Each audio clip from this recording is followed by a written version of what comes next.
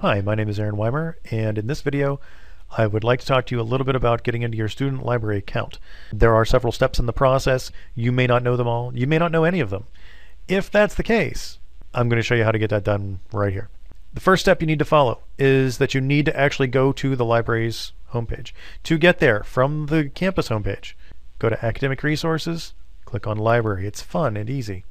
So here's the library homepage, all kinds of fun stuff here, all kinds of toys. Don't touch anything yet. Second thing you need to do once you're here, actually it's the first thing you should have done, was go and get your student ID.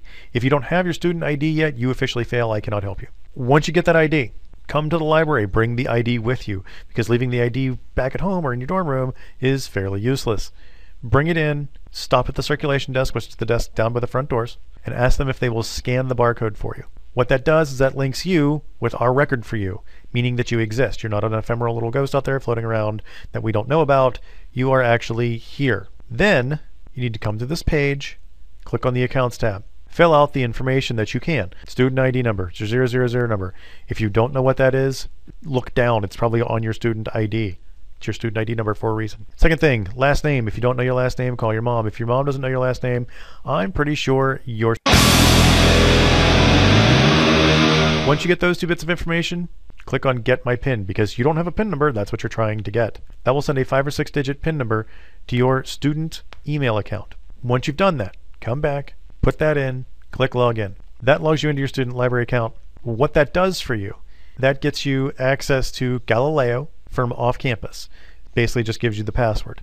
This password changes every semester, so you're going to need to be able to come in here repeatedly to get it.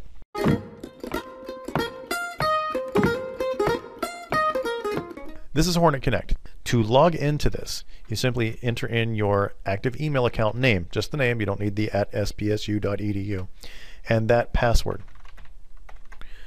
And you click Sign In. It's going to ask you if it can upload all kinds of stuff. Just allow everything, don't deny any of this stuff, and then eventually it'll actually log you into the Hornet Connect server.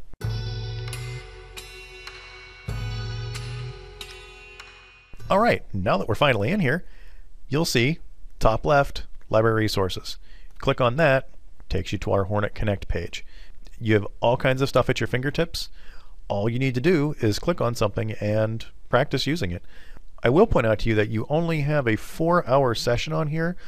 In 4 hours, this will try to close on you. You may have to re-log in.